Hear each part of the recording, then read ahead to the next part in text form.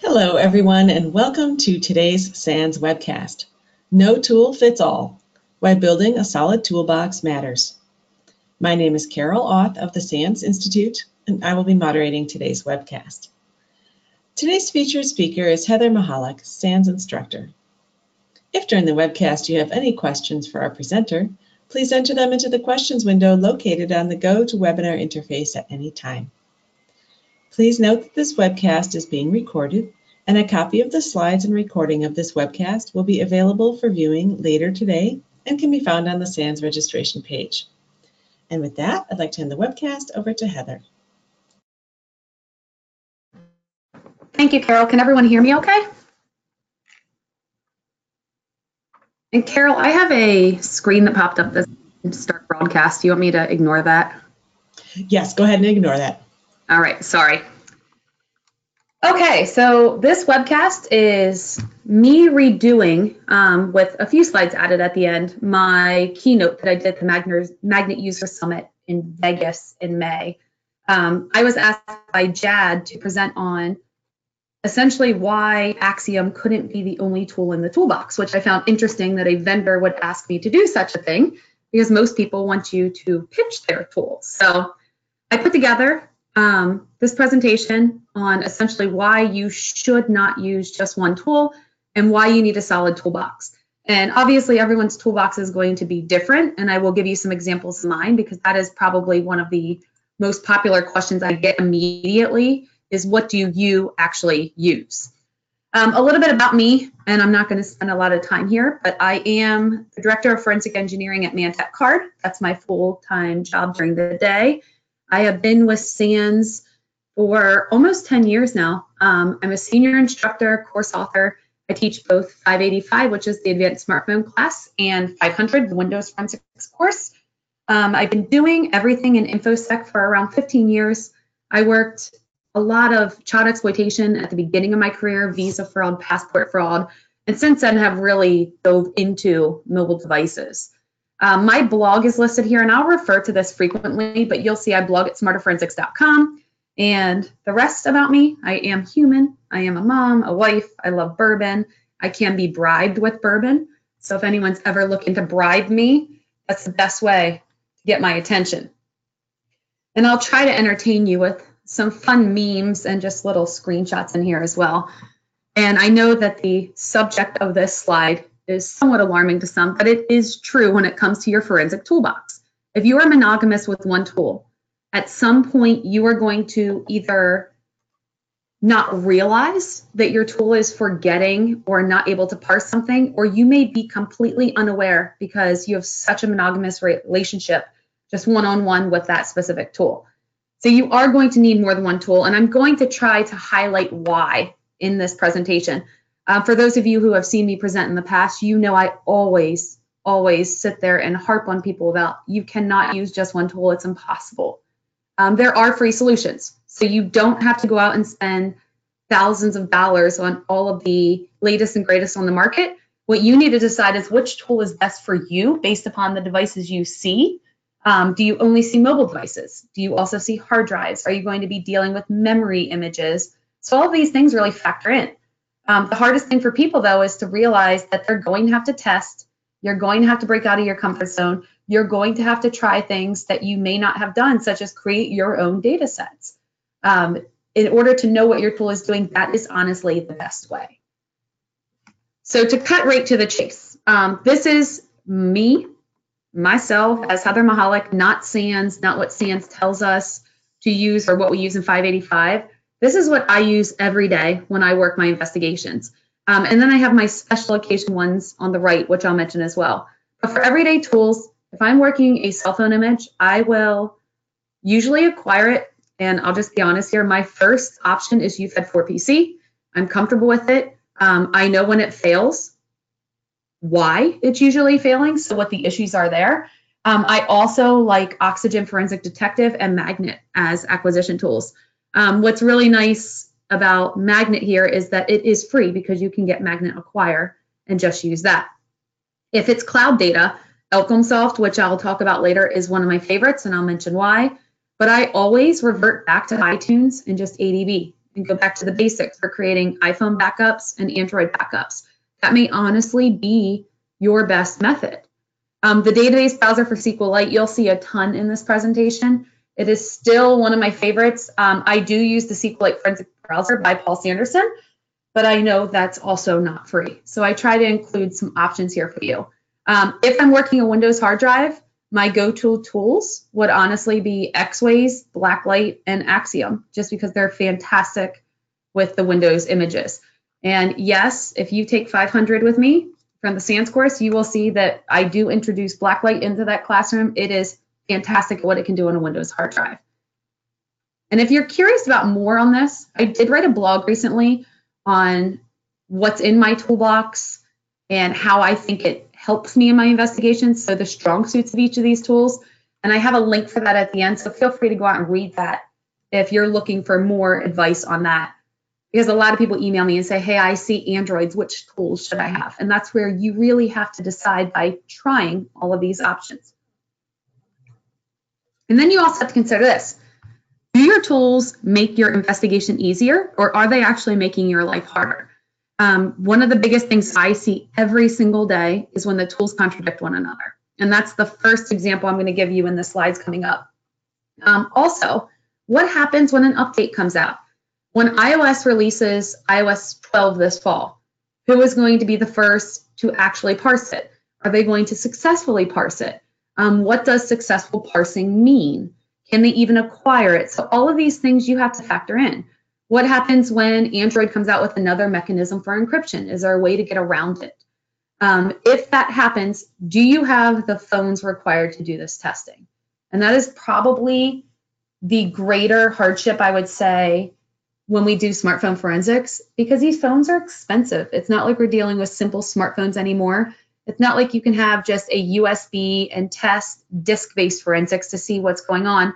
iPhones and Androids are very, very expensive. You could spend easily $500 to $1,000 on each one. So we want to make sure that as a community, we're communicating and people are taking on these things to do some testing themselves.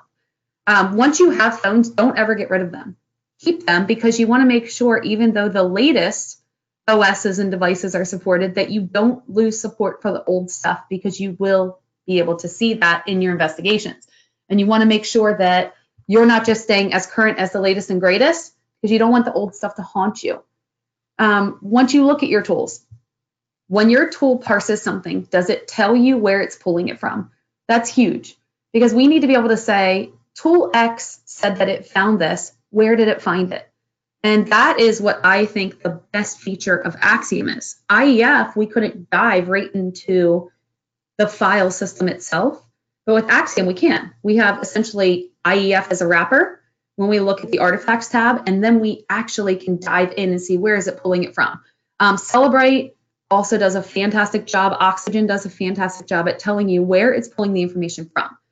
What I think is shady, and what always piques my interest, is when the tool parses something and does not link its source. So hopefully that will also pique your interest in your investigations, and you'll dive a little deeper to actually uncover the truth on that. One thing that is dangerous here is a lot of people rely so much on their tool almost as a crutch that they know just enough to speak smartly about it, but enough so that it could be dangerous and jeopardize their career. So be very, very careful with what you're doing, that you're not assuming that your tool is always correct, because you don't want to get in a situation where it's not. All right, so now I'm going to break down some examples for you. And I am going to do questions at the end, but I do have the question window open. So if a question pops up and if it catches my eye and it makes sense, I will answer it on the fly. So feel free to type them in as you have any. So scenario one, we are going to be looking at FaceTime. And in this example, it's the two parties have different stories. So we need to prove, was it a FaceTime video call or was it a FaceTime audio call? And where this could really make sense, let's say that I received a call and you, the listener right now, you claim that I gave you my password and told you to access my cloud data. And then I go to the police and I say that you hacked my account. You say this is not true. I had a FaceTime video call with Heather. I can confirm it was her. I saw her face, we communicated, and that's that. I tell the police that is not true. It must have been a FaceTime audio. My coworker, who is against me, was speaking on my behalf, gave my password and permission to access my cloud data. Do you think we can tell the truth? What are your thoughts here? You think you can actually, do you think these tools tell you if it's FaceTime audio or video? Most people would say, who even cares? It was FaceTime. But you should care, because what if it's a situation like this? So that's what we're going to look at in this first example here. We're going to look at what actually occurs. So we have two examples here. We have FaceTime with Axiom Examine, and then we have Oxygen Detected below. And I'm going to use my little highlighter here. So our question, or our item right here that we're looking at, is this number that starts with +16. We can see it was an outgoing. Over here, Axiom says it was FaceTime audio, that it was answered, the date, March 13th, 2018 at 11:35 for 344 seconds. And the location of that phone number is Norristown, Pennsylvania, United States. What does this FR right here give you an indication of? Don't be shy, type in the chat. Anybody know what that potentially means? So the Norristown, Pennsylvania is the partner of the call, or the person that I was contacting, the remote party. What do you think FR represents? I will give it another moment and then I will continue. This is how I like to challenge my simulcast students too, or anyone that takes my Class V Live. I wait for you to answer. All right, no one's typing in the chat, or maybe you're just typing slowly and I can't see it. I'll assume that you all typed it in. So FR, I was actually in, yes. Thank you. You are correct. Everyone that's typing it in, it is France. I was in Paris, France when I made that call. And Daniel, I love your answer there. I really like this, that you're all answering now. So I was in Paris, France when I conducted this FaceTime call. So a good indicator of where the user was. And I like the guess forwarded too. That was really good. In front camera, these are all really good. I like them. So here we have Axiom telling us, hey, it was FaceTime audio, which means I am telling the truth in this situation. But you are smart and you throw it in a different tool. So we now look at it down here in Oxygen Detective, and here it's saying, okay, it's FaceTime video. We see the little video camera, or just FaceTime generic. And then we see all the same information. And again, we have FR. So now you have to decide at this point, which one is correct. So this is where you could do a few things. You could cry, you could pretend this didn't happen, or you can dig. What I recommend is the latter. I want you to dig. This is also where it's very helpful for your tool to tell you, where is it getting this information from? Because if it's not, you have to know that the FaceTime video is going to be in the call history.store data. So here in Axiom, I just looked over on the right-hand side, which would be kind of on the right hand of your screen over here. And it would tell me that it was in the call history.store data, and I go there. So now I'm in Axiom, for those of you who have never seen it, and I'm in the call history DB, and I see this call history.store data. Now, one thing that I personally do is I now open this with an external viewer. I will open this with the database browser for SQLite, and I like that Axiom gives me the options to do that type of thing, that it doesn't make you just stay in the tool. And I drafted a query here. So in the query, I'm like, just show me things I care about. My primary key, the call type, the service provider. I wrote a simple case statement to show if it was incoming or outgoing. My date time, I'm decoding that. And then also the duration, country code, and all this other good stuff. And then I kind of cheat a little bit down here, and I said, hey, show me where Z service, Z provider is like FaceTime, just to make it a little bit easier so I don't see all of my calls, which there's a lot of calls in this call history database file. And down here we can see that I have a FaceTime call, that it was outgoing, the date, my duration in seconds, France, Norristown, Pennsylvania, everything lines up, everything looks good. And then I see this right here. I told it to only show me FaceTime, but I see these two different status flags, the 16 and the 8. Now, this is where you have to do testing. If you are not willing to test, you have to choose which tool you trust the most at this point. The fact that there are status flags right there to me mean one of those means FaceTime video and one of those means FaceTime audio. When I wrote the first edition of Practical Mobile Forensics, I made the big mistake of listing the status flags in the book because I trusted that Apple would keep this consistent. And then I found with different iOS releases that these status flags change for call type. So do not trust what you test one time on the next iOS version. Make sure you are actually verifying each time. The easiest way to do this is simply do a FaceTime call. One is audio, one is video. Do an iTunes backup of your phone if you're looking at an iPhone, which I am here, and look at the difference.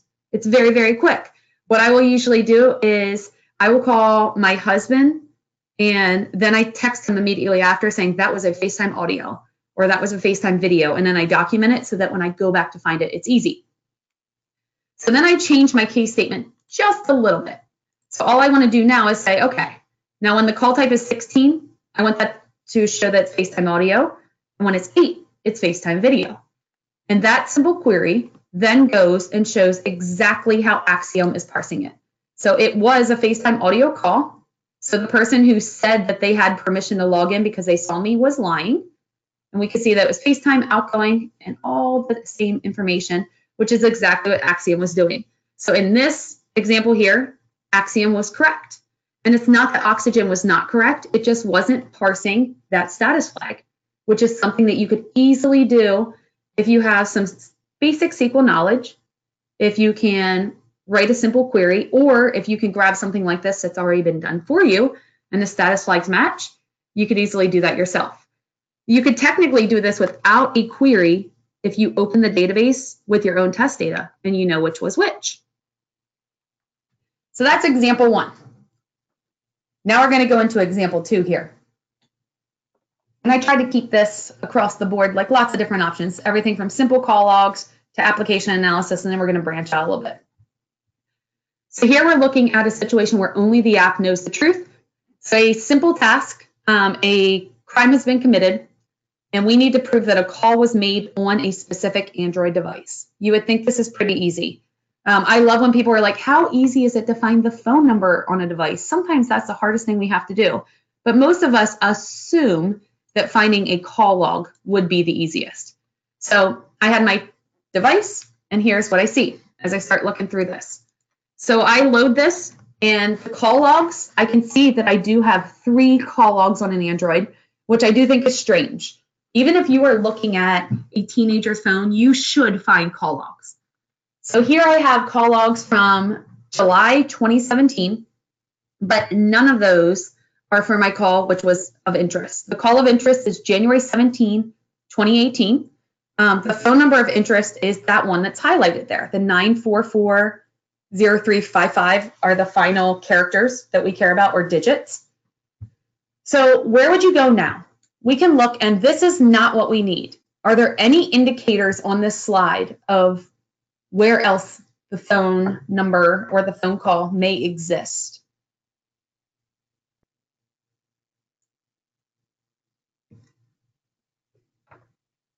So your clue would be to look over here.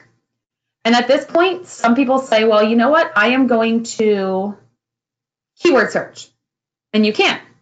You can definitely keyword search. And Jeremy, that's excellent. He's saying chat section. So you're saying go right in here at chats and look at a 127. And that's the next thing I did. I looked at chats and they are not there. So what would you do next? Look at that screen. Jeremy, you're on the right track. So we looked in mobile, it's not there. We go up to chat, we don't see it. Excuse me. Any other thoughts? Or is there, yes, Preston, thank you. Let me move the screen over because I want to see who I'm actually talking to here. So Preston said custom, and that's exactly what we're going to do. So we're going to go down here into custom.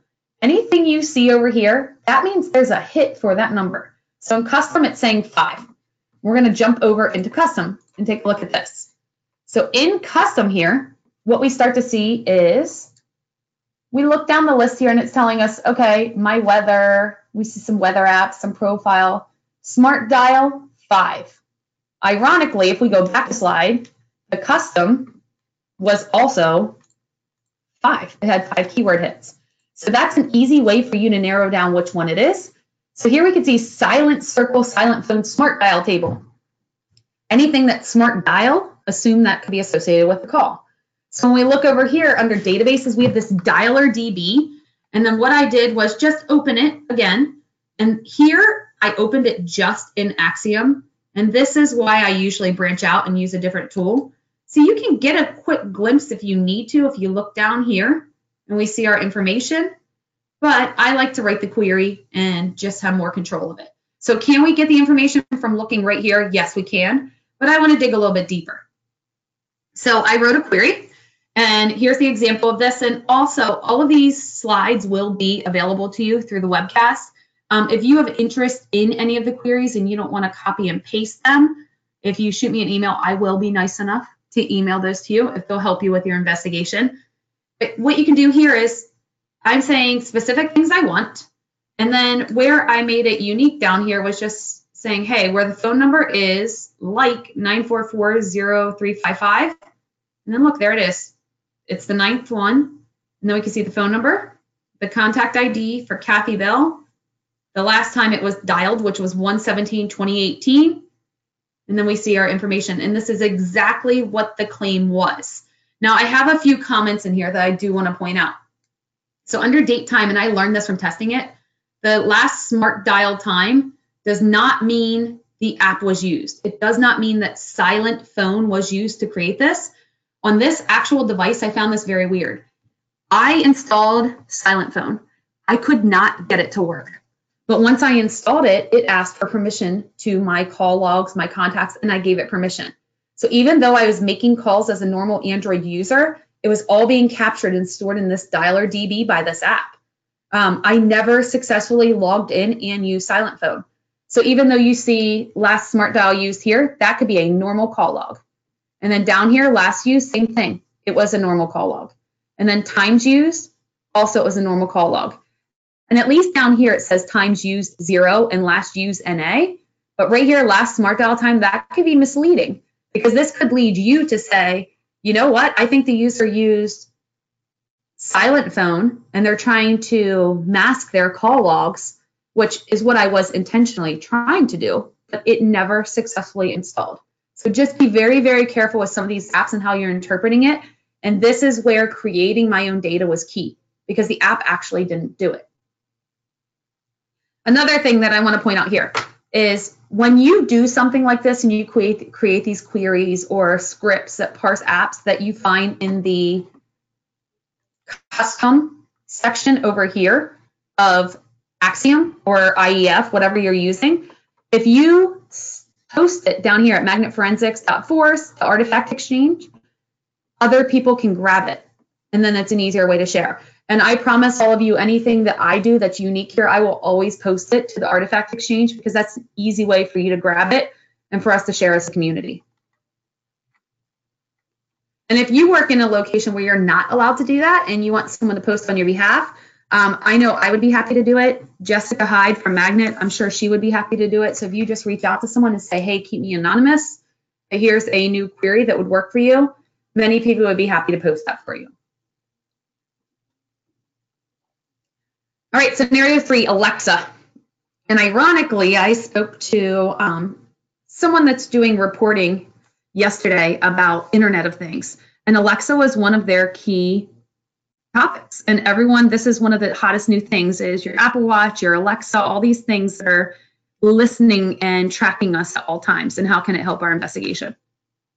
So when I was updating the 585 challenge with my co-authors, Cindy Murphy and Lee Crugnelli, one of the things I thought that would be cool, we have a potential, well, it's a homicide. That definitely does occur. But what we have is, I was thinking that no one would actually hear it except for Alexa. And I was going through this random scenario of all these things may actually occur.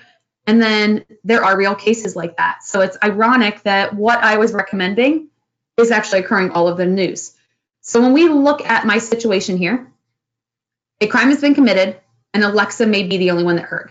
Can you or can't you decode Alexa and what goes on? And I have a question coming in really quick.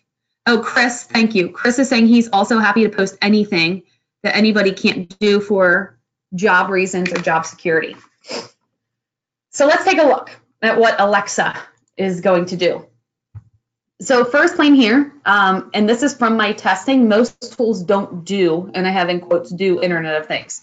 Even if they advertise it, they are not doing it well. I believe physical analyzer, oh my gosh, I'm not even, Alexa off. My Alexa just picked up, and now she's also listening to me giving you this talk. I didn't even think about unplugging her while I'm doing this, so I apologize if she keeps chiming in the background. So Celebrate Physical Analyzer, I do believe added in support, and to be honest, I have not compared that to what I'm about to show you. So in all fairness, it may do something similar to what you're about to see. Axiom is honestly where I start, and it is a great start on what you can actually get with Alexa. So I want you to be able to see what you can get here. If anyone else knows of any other tools that is doing this well, please chime in and let me know. You can type it in the questions window. That's easier for me to see versus the chat. But what we want to look at is, Alexa heard it, what can you get? So when we look over here, I loaded my device, and this is my actual iPhone. You can see I have a lot of crap on there. And as we start looking through, on the left-hand side, do you see over here, we have Internet Things. And it says Amazon Audio Activity and Amazon Alexa Web Resource. We have 12 items. So then I start looking over here, and this is where it gets interesting. So in here, you can see things like play Ed Sheeran radio. That's me. I can guarantee you play I Just Want to Rolly is not me. Also, what is 12 divided by 3? I hope that's not me. I have an almost 5-year-old, so you can see all of these things here. But let's say this one right here, play Felice Naughty Dog. And I was like, what in the heck is that? What if that actually matters? If you look down here too, Alexa adds sponges to the shopping list. Skippy Natural Peanut Butter. If you need to put a voice behind one of these actual artifacts, what will you actually find? And can you do it? So this is where I was interested in doing this. And what I found was really interesting is not only could I do that, but I could say in which room of my house this request was made on, because I have different Alexas named different things. So you can narrow it down if you know what to do. So the first thing we want to do is determine who made this request, where she heard play Felice Naughty Dog. We have a date of 3/24/2018. And then we have this resource URL. This is very, very helpful right here. So when we click on this, we can look at these actual items here. So I go, let me go back one slide. So this resource URL, keep that in mind. When we click here, I go out to COM Amazon Echo Documents and this local storage file, which is where Axiom is pulling this information. And I know that because it tells me over here on the source on where it's getting it from. And that's what I like. This is where this is really cool. So if we start looking through this file right here, we can see that we keep going through it saying, Alexa heard, Alexa play Felice Naughty Dog. And then over here, we can see the date timestamp, and that's awesome. And then we have this unique information right here. And we keep going, and we can see source device serial number. We can see what it is. And then we know down here, she's like, hey, you asked for this because I heard play Felice Naughty Dog. But you know what? It's saying, did Alexa hear correctly? And she's saying, I'm going to play Felice Navidad. Maybe that's what she meant instead. So unfortunately for me, I get to listen to Felice Navidad year round because my 4-year-old does love it. Fortunately for me, I don't have to request it anymore because she knows Felice Naughty Dog is Felice Navidad. So we can get all of this here. Where this is also interesting, if you look in this local storage file, let's say that it wasn't a simple verbal command like this, if it was something that was actually really incriminating. If you heard what the person actually said to her versus what her response was, if it was help me or I'm being attacked or who knows what was said, you may actually be able to read the words here. And this was all unencrypted, and this is from my iPhone 10. Running the latest iOS version at the time of May. I always update, so it was all there. What is also interesting are these files down here, the local data SQLite and the Alexa mobile iOS com SQLite file. Now, some of the columns in those databases are encrypted, but not all of it. So what I did now is I'm going to go back a few, and I want to target right here where it has this web address, this link that says audio in it. And when we do that, what we see here is it takes me to this prompt over here on the left-hand side where it says Amazon Alexa, and this is where you do need my login for my Amazon account. Now, make sure you have consent or legal authority to collect or even listen to it. You should not be doing this if you don't have consent from someone. If you have your own device, it's really cool to dump your own device and take a look at what Axiom is pulling versus what you can hear and how it points you directly to those files. So that's exactly what I did. And when we want to put the criminal behind this, I'm not sure if you're going to be able to hear this or not. Let's see. You can hear that that is not me, that would be my son, Jack, unfortunately saying, play Felice Naughty Dog, which I found ironic that there is something Felice Naughty Dog, and you can feel bad for me that I listen to it year round. But this is really cool if you think about what you can do. So just from getting what is not encrypted and stored on the device, our data at rest, if we have access to the cloud, we can put the entire Alexa picture together. It's really awesome. I was also able to go through, just so you're aware, and look at those databases. And while some of the data was encrypted, I could see my contacts. I could see people who I could drop in on. I was able to interpret grocery lists. If I wanted to see who added something to a list or a to-do list, you could go out and listen to their voice as long as you have consent. In my house, we have 2 Alexa devices that are in different rooms. It is all associated to my account. So my password would get you access to it. You will hear my kids speaking to it, my husband speaking to it, anyone that comes into my house. Who knows? You would probably hear work conversations because just like now as I'm doing this webcast, she keeps picking up and I see that blue ring spinning. So she's tracking all of this. So I guarantee if I dump my device again, we're going to see all of these conversations and probably what looks really chaotic based upon what I'm speaking about right now. So if you believe that she may be involved in the crime, and involved meaning your key witness, first thing to consider is, do you even see the Alexa? If you don't see the Alexa, or if the person doesn't have the Amazon app or the Echo app on their device, then you may have to go straight to cloud. Look at their internet history. If you look at their internet history, can you possibly recover their Amazon password? And if you can, and you have legal authority to do so, can you log in and listen to it? So it's just kind of cool on what you can actually get if you're willing to dig and head to the cloud. But there are other considerations. So I just mentioned heading to the cloud. And now I want to talk about some of the things that could occur on the device when you're doing these steps, and just things in general that I find concerning when I use these tools. And depending on your job and where you work, you may want to decide one way or the other on what you're actually going to look at. So the first thing that's huge, I know, in my classroom is your footprint left behind. There are some people that I know that work in environments where if they leave a footprint behind on a device, it could either end up where a person is killed because they're working with the government or they're working with some organization, or that the person that's doing the investigation themselves could be in trouble. So I want to make sure you're aware of what is left behind. So this is an Android device here. And I acquired this Android device. This one, I believe, was running Nougat, possibly Oreo. I think it was a Pixel. And you can see here, I'm looking under data. I have com.celebrate, log, transfer, and then 2 date timestamps in this Celi log file. That actually tracked exactly what was being extracted from that device. So be careful. Do you know what traces are left behind? Do you even care? If you work in an environment where you collect evidence, it's in the evidence room, you never give it back, you probably don't care. But if you are doing covert operations, this could matter. If you're working, let's say even an e-discovery case or an internal investigation, are you allowed to give back devices with traces of tools on it, or do you have to clean it? So you need to be aware of what is left behind. Also, with cloud acquisition, you will definitely 100% leave a trace. Whether you are logging into their Google, their Amazon, their iCloud, you will definitely 100% leave a trace. They're going to get alerted. They'll get an email or a text message. They may get the two-factor authentication pop up. They may get a text message with their Google code.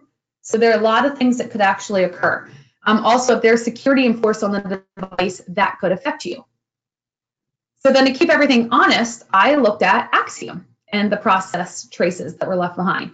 And one thing that I found interesting here is this process was done on my Android device. This is a test device.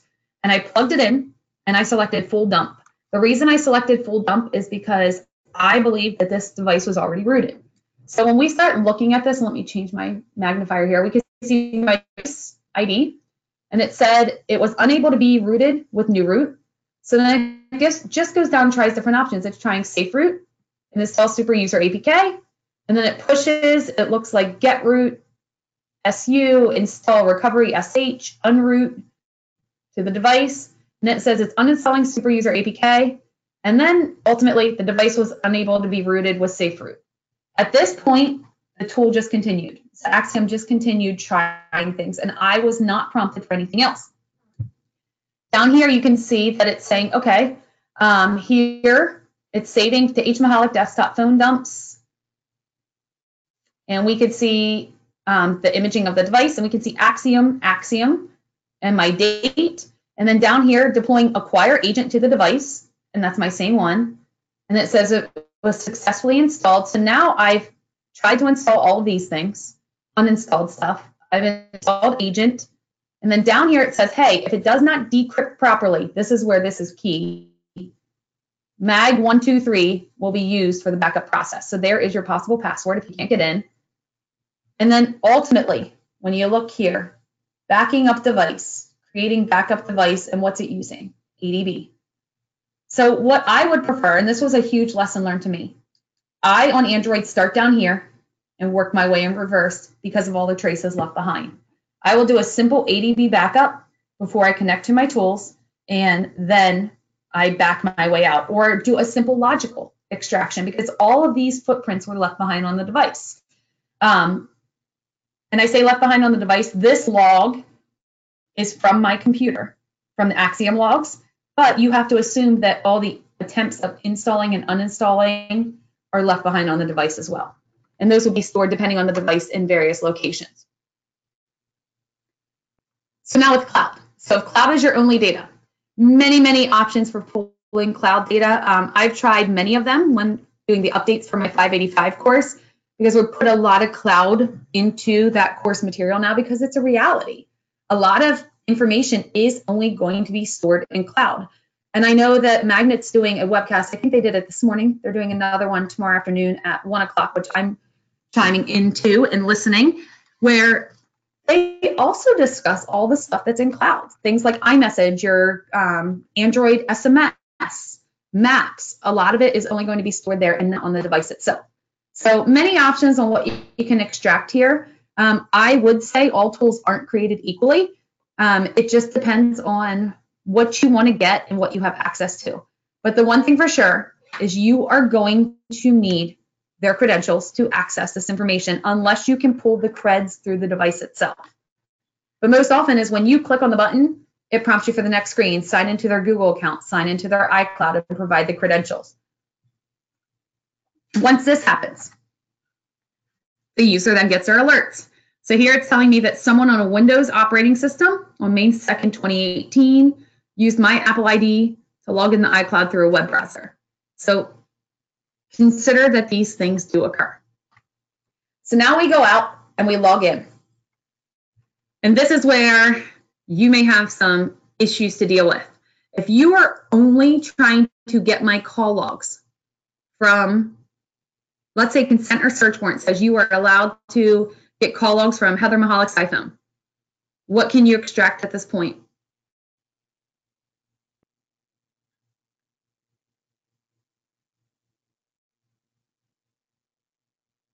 And this is where it's hard because obviously most of you are going to type in Heather Mahalik's iPhone, that you can grab that. And Michael, yeah, you're saying call logs, period. But here's the issue. And Josh, you're right too. Will there be call logs on my watch?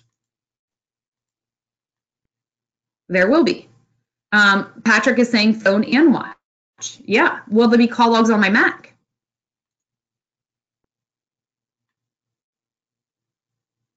Yes. Yeah. If they're all connected, absolutely. There will be all of these items could be set that I have data synchronization, that I have Apple continuity, that I'm syncing to iCloud. Technically, depending on my son's iPad mini there could be my call logs on his iPad, and they're not in this situation. So in this situation, you would need to collect the call logs from my iPhone, my Mac, and my watch in order to get access to it. So it's not as easy as it may look. And this is where some people get really confused on what can you or can't you grab. When I then continued, Axiom prompts you to enter a warrant number. I entered a fake one, but Jad informed me that you can skip that, but I thought I was being really crafty. Make sure you don't enter fake warrant numbers. This was my own data, so I assumed I didn't need a search warrant since I was giving my own consent. Not all tools are going to prompt you and say, hey, make sure you have proper authority. So make sure you do the right thing and you know before you proceed. Also remember, the user is going to be alerted. One thing that I was not expecting though with iPhone specifically is depending on the tool and the iOS version, on some instances, in some of the tools, like Elcomsoft, for example, it only prompted me to re-enter my iCloud passcode when I started using my phone again. Axiom and Celebrate immediately locked me out for security reasons. And I got an alert on my device saying you've been locked out for security reasons once that cloud data was pulled. So I found that to be a little concerning. But just in my latest version of iOS, Elcomsoft is doing that too. So it's definitely an Apple thing. So if you're worried about that, or if you have the device in front of you and you're doing covert operations, you need to make sure you get the password in a state where it's not doing that. What we also recommend is if you pull cloud data and you can kind of encourage someone into giving you consent, tell them, hey, after I pulled this cloud data, you should reset your password for security purposes, or if you're doing an internal work investigation. And then that way that kind of lifts that weight off of you knowing that, hey, they're going to be locked out and they're going to have to answer their security questions most likely to get back in. So it's not as easy as you would assume. And then something that I also found out that was kind of cool is cloud sync data and iCloud backups. Are these the same thing or not? And they are not created equal. This is where some tools are different than others. And Apple Maps is a perfect example. I wrote a blog post 2 years ago, my first one on Apple Maps, and that was with the intro of 10.1.1 of iOS. And then I just wrote a new one just around April of this year with updates that I found. So when we look at Apple Maps, history.maps data was in use up through iOS 8, and then it switched to a geohistory.maps data file. This is my current iPhone, and you can see down here, pins.map data seems to be getting updated, but that geohistory.maps data file is completely gone. But what's strange is when I look at my iPhone, I can see it. So I know it's being stored somewhere. For the longest time, I thought Apple was encrypting it, and I was just completely wrong. They're storing it in the cloud. So when I go out and I pulled my cloud data, I used Elcomsoft to do this because it pulls cloud sync versus iCloud backups. And you can see over here, I had 15 records, and it's telling you my most recent one is from 3/3/2018. My oldest is from December 20th, 2016. And then it tells you here, Jim stakes, the coordinates, the date it was viewed, and here is what my phone is showing. Now, where some people get confused is they're like, you know what, I don't have an iCloud backup. So clearly there's nothing in Cloud Sync, and that is not true. Some things that Apple is deciding for you is going to be saved in cloud, and it's just, can you access it or not? So not everything is going to be accessible on your device. You are going to have to try to get it from cloud. And I did show all of this stuff to the engineers after the Magnet User Summit, so hopefully they will start looking at the Cloud Sync data as well, because it's kind of cool. And I think I have a question up here. Let me see. Okay, so a good question. Can I clarify on what exactly triggers the lock for security reasons lock? I don't know exactly how it's happening. Initially, what I thought was occurring is when I did multiple cloud pulls, that Apple is just kind of protecting the user by locking it because they know that someone is accessing their cloud data. But then I tested it on new devices that I created iCloud accounts for and did one pull. And that one tool itself just locked the account. So I believe it's some kind of protection mechanism with Apple, and I don't know why. Because if I log in just as iCloud and look at my data, it's when you're pulling down the actual backups that's concerning. So hopefully that kind of answers your question. I don't have an exact technical way on how they're actually doing it, Patrick, but hopefully that kind of gives you a clue. But it was from me extracting the backup using the commercial tools is what locked it for security reasons. And I was able to unlock it. It just made me panic because I couldn't answer one of my security questions at first until I had to think. And it's one of those situations of why do we even set these security questions that we don't know the answers to? So something to consider with your tools. Back to that first slide where I said don't have a monogamous relationship. It's actually not the vendor's fault. It's not the tool's fault. There is so much data. All of us users do different things with these devices. There are so many apps out there. And I am that person that looks at these random applications. You have to consider what is their return on investment to parse that application. Why do they care about Dunkin' Donuts coffee and where you're actually going to pick up your coffee every morning? Doesn't make sense. I care about that because of location artifacts. So there are some things you will have to do on your own. That's where things like the dynamic app finder in Axiom is going to be fantastic at parsing this additional information. The application section in Oxygen is a great cheat sheet because it shows you everywhere where it's pulling that information from. In Celebrate, they have their fuzzy plugins that run in the background, also fantastic. Use these things in the tools that you use to help you narrow down what you then need to parse. If you find a bug, this is where I have a lot of issues with people that are like, oh yeah, I saw that forever ago and I didn't tell anyone. If you don't tell someone, it's going to haunt someone else. So there are so many people out there that don't have time to validate. They don't know how to validate. They have pressure on them to just go through and hurry up. So if this is something you stumble across, or some people are afraid, they're like, you know what, I don't want to tell the vendor that something's not working because what if it's me? And I'm right there with you. I was using Axiom at NetWars at a SANS event a month ago, and Jessica Hyde was standing behind me. And half the times I raised my hand, it was something legit. Other times it's because I wasn't using the tool properly. So it happens to everyone. Don't be ashamed at reporting it. Also know there are things that are permanently going to keep you out of these devices. So you could have mobile device management. You could have damaged data ports.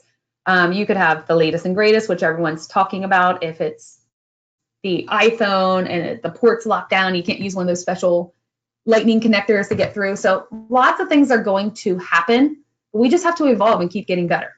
Bottom line, we have to keep digging and figuring out how these artifacts got onto the device, why the tool is interpreting them incorrectly, and then take it from there.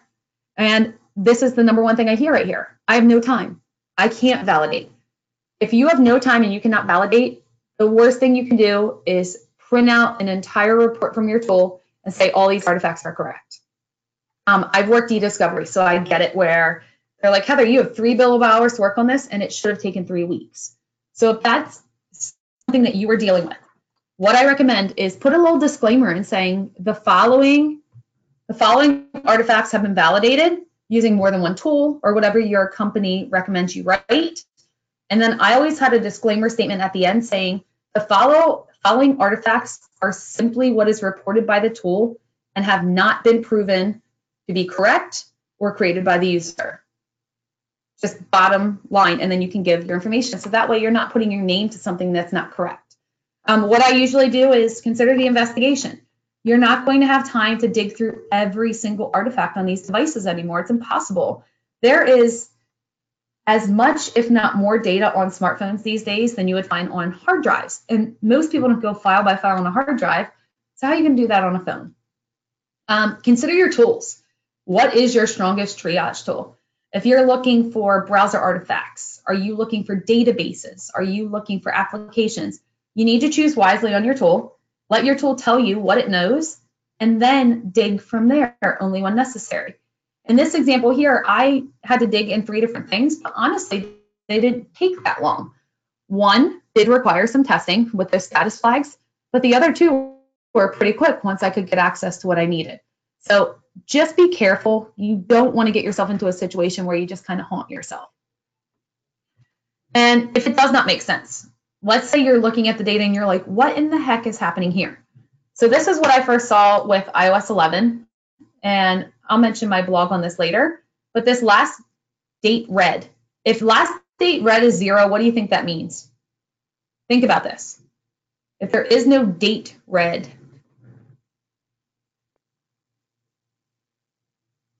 what do you think that could be? It's not an unread message. System's a good guess, Patrick. That's not it. Good guess. It's not deleted. There are actual entries. What's the other option if it's not incoming? What could it be? Outgoing. So those ones were simple outgoing messages. And this is one of those things where I'm like, you got to be kidding me. I created test data to verify that. But yep, you have to. So here we have, under last date read, we have these 2 different timestamps. So we have our 9-digit and we have our 18-digit timestamps. The tools didn't like that initially. But you can fix this just by writing queries, doing some sample test data. What I was finding is the tools were doing well if the conversation started prior to iOS 11. Where they weren't doing well is when you had a conversation that initially started in iOS 11. Didn't know how to interpret it. So you may have to play around with it a little bit. Paul Sanderson wrote a fantastic blog post, and I know his SQLite Forensic Browser goes into detail on it, and I believe it's also in his new book as well. I should know that. I swear I read it. I don't know if I read it on his blog or when I was doing technical editing for him, but on SMS messages and recovering deleted SMS messages from iMessage and iPhone specifically, because it is very difficult to do. So in closing here, research and share. Never think that you don't have something to contribute. There's someone out there is always going to know something more than you. I don't care if it's your first day doing forensics. You probably know something that people who have been doing this for 20 years don't know. So anything you find that you're willing to put out there, do it. Write blogs, write books. I'm more of a proponent of blogs these days versus books, but to each their own. Write a tweet about it. Who cares? Just put it out there for the world to see. And honestly, you will get some haters along the way, but who cares? The people that you will benefit are far better and far outweigh the risk of having people who are just negative. Report any bugs. Can't say that enough. Make sure you have test data. Everyone has a phone. There's your test data. If you only have one phone and you don't have any friends, reach out to me. I'd be happy to chat with you with my fake personas. So there's always something to consider. Also consider the updates. What do the manufacturers advertise that's coming in the update, and what will it actually look like? I have to put in my small little disclaimer here, and then I'll get to the questions. So 585 is the Advanced Smartphone Forensics course offered by the SANS Institute. It is, I would say, my first baby because this course came out right before my son was born. Actually, I was still writing it, so it's kind of tied with him. We do have a certification for it. It's the GISF cert, vendor neutral, GIAC approved. You can see the new gorgeous coin over here. Let me zoom in on that puppy. We have a brand new forensic challenge that we just introduced in June. So if you want to take the course coming up, you'll get brand new forensic challenge where we will include some of the cool artifacts and stuff that I included in this talk. It is a vendor neutral course, but we do provide you access to Axiom, to Blacklight, Oxygen, Celebrate tools, Paul Sanderson's tools. We give you what we believe are the best tools to do your job. And then you get to choose which ones you want to use and why. So you get to actually have it make sense for you and your organization. With this course, you get 24 hands-on labs, a brand new forensic challenge, a take-home case, and then additional labs where we want you to manually pull data if you have an iPhone from your data or from your device, if you have an Android, using ADB to interact with your device. So we do want you to think outside the box. What it is not is a 101 course on how to use these tools, press buttons to extract data. What it is what to do when the tools disagree. So everything that I talked about in this presentation, that's what we focus on. Parsing, query drafting, decompiling malware, the things that are a little bit more than just the push button. We do offer a 50% law enforcement discount, online and live training, but there's only so many that are offered in live events. So if you are interested in a live event and you are law enforcement, If you reach out to me, I'll put you in touch with the correct people, or you can go straight to smarterforensics.com where I blog and it tells you exactly how to do it. It's pretty easy and you get half off the cost of the course. I was just made aware late last evening that there are 2 seats that were just released for my Sandsfire course next week in DC. I know it's last minute, but there are 2 seats in the classroom available. There's also simulcast. Now the issue with simulcast is it is closing at COB tomorrow. So if you're interested in simulcasting, what that means is you get the live classroom experience similar to this, except you get to see me on camera and you get to hear the questions live from the classroom. You get to ask questions, but then you also get 4 months of the recordings. So say you can't log in because of work commitment. For 4 months, you have access to everything that happened in the course. And it's fantastic if that's a great way to learn. I actually found simulcast very helpful when studying for the certs because you get the recordings ongoing to listen to. Other upcoming courses, I do want to highlight New York City in August. Lee Crognelli is teaching that one. I will also be in New York. I am co-teaching FOR 500, the Windows Forensics course with Ladrina. Lee and I did put together a really cool at-night talk, though, that we are going to be debuting at Sandsfire and then redoing at New York City and in Denver about creating test data and getting intimate with your data set and learning what does it mean, what's the easiest way to approach it, and our recommendations on how we've been successful. So we're also probably going to do that in DC in December. If I can't make it down, I'll probably simulcast in, do that co-talk with her. But you can see lots of simulcast opportunities. We are around the world. We're going to be in Prague, Saudi Arabia, on demand, be live. So if you're interested, the slides will be available. These are my sources and my smart friends. And I did thank Jad and Jessica for tolerating all my crazy, crazy questions while creating this. And really Jessica and Moody for all my crazy questions while doing net worth with Axiom. A lot of user error there. My iOS SMS parser is available on GitHub. There is the YouTube talk that Jessica and Brian Moran did on Alexa, if you're interested in more of that. One thing that I don't have listed here, but it is on smarterforensics.com, is Sarah Edwards and I an Apple Watch talk at the DFR Summit in Austin, Texas, which I think was pretty cool. It's available on the SANS YouTube channel. You can also find that at Sarah's blog, macforensics.com or smarterforensics.com, which is going to be on the next slide.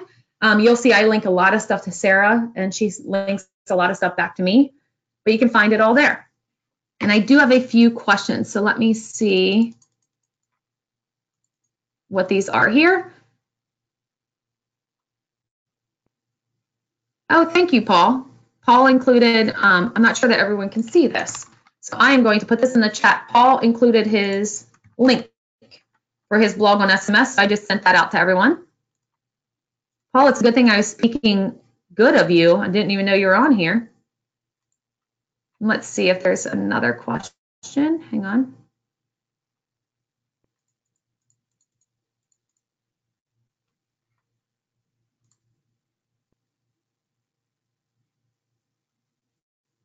Yes, chiming in on reaching out to the software author if you're not sure how to use it. Couldn't agree more.